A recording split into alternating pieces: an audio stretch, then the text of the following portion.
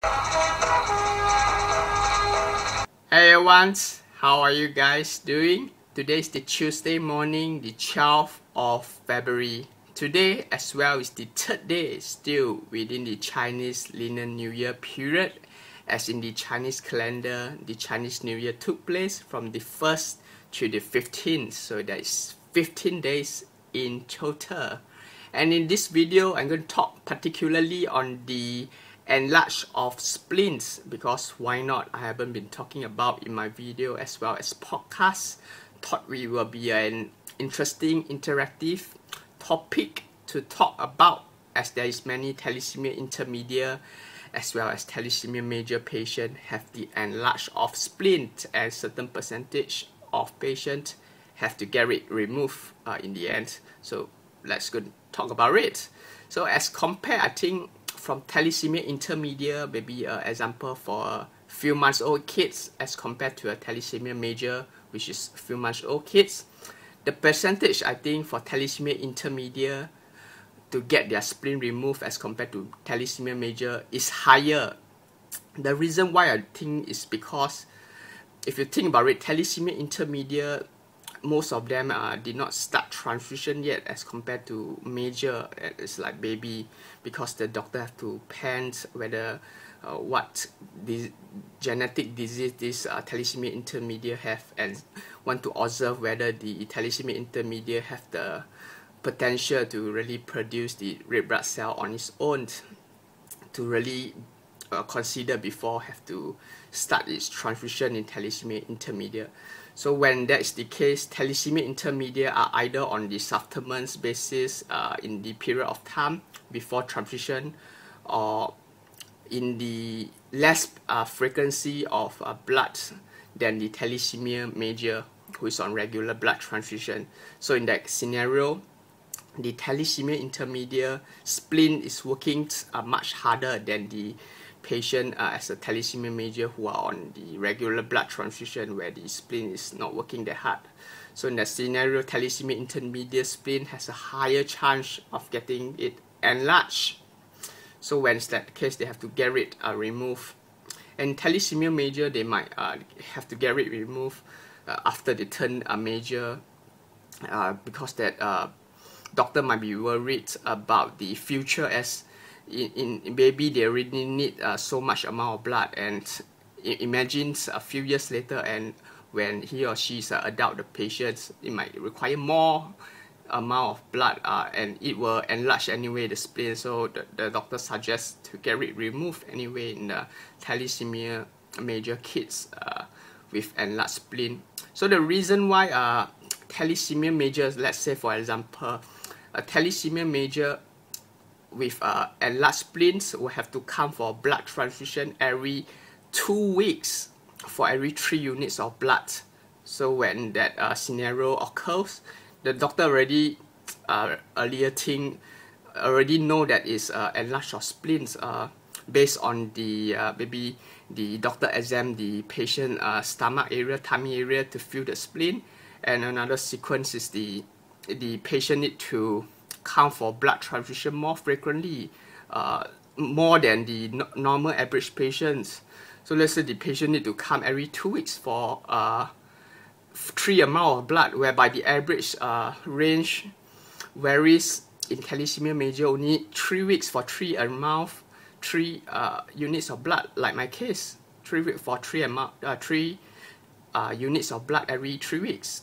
So this patient have to come 1 week before, earlier, to compensate the lost hemoglobin. Loss might be because also due to the activities the patient have as an active sporty person, that drain the hemoglobin much faster than other patient. But in that scenario, when that occurs, the doctor will suggest to get it removed, so not to make it, because as it's enlarged, it will get even worse in the enlarged it in the future until the cure is released.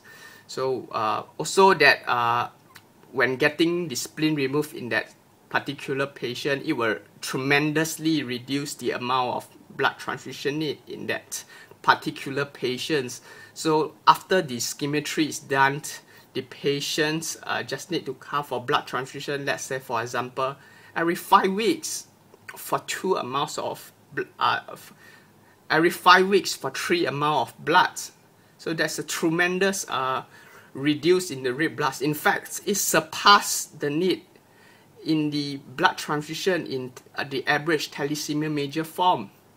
So the doctor particularly will suggest it, but in other words, getting a spleen removed is not that easy as you think. First, it's a surgery process, of course. You have to like drill 4 holes in your stomach area to get it removed. It's a surgery process. It has risks, but it's safe. But the concern is that after the skimetry is done, you lost an organ, a main organ, that every organ in the body has its own desk to contribute to the body. So when a patient with the spleen removed has a much higher chance than a patient with the spleen on. So the patient with the spleen removed have a higher chance of getting infection and all sort of maybe low immune system due to this patient has less organ less than the normal healthy patient or patient in particular. So this patient have to take extra precaution in his daily diet or daily health in order to withstand not to cause any that infection that leads to lifelong complication in the future. So, but anyway, that's the personal preference. The thalassemia major might not want if the patient is like old enough to judge by himself. He's above 21.